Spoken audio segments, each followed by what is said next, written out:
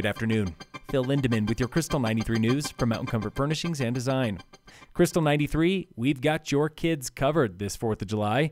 Tomorrow's Fishing Derby in Frisco is sold out, but you can still watch the competition at Meadow Creek Pond behind Walmart. It starts at 8, and then feed the family at the Pancake Breakfast on 3rd Avenue. That closes down at 11.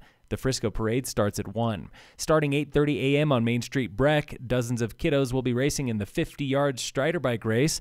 The Breck Parade starts at 9:30, but get there early for a front row seat.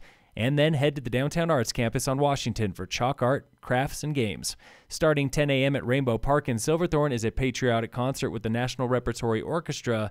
They'll have inflatables and the always popular Instrument Petting Zoo, where NRO musicians introduce young protégés to strings, brass, and woodwinds.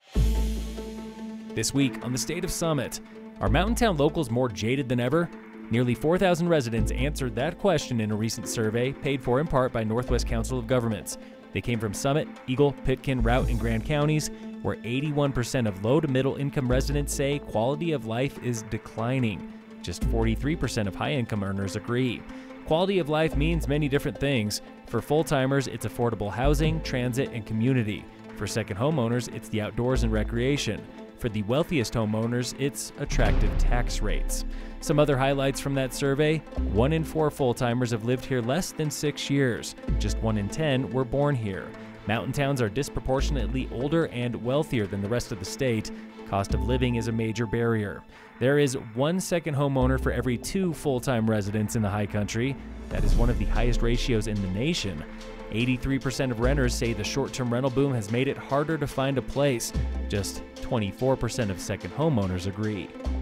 Tune in again next week for the State of Summit on Krystal 93. Local fire danger remains moderate today with no fire restrictions today or tomorrow. In sports, the Rockies play the Brewers again tonight at 6:40. And in local sports, Copper Mountain is pumping time and cash into its lift-served downhill mountain bike trails. Here's Olivia with Copper. Beginner trails, intermediate trails. We've been working with Gravity Logic, which is the crew that has done Winter Parks and Whistler's Bike Parks. Just a few years ago, Copper had only a handful of trails. Today, they're up to 10, with more on the way. It'll be rolled out in phases over the coming years. We started about 2 years ago on this project, and we're hoping to add around 22 miles of bike trail here at this mountain. Mountain bike lift haul at Copper is $49 for the day, $349 for the season. It runs daily out of American Eagle Chair, Friday through Sunday at Woodward Express.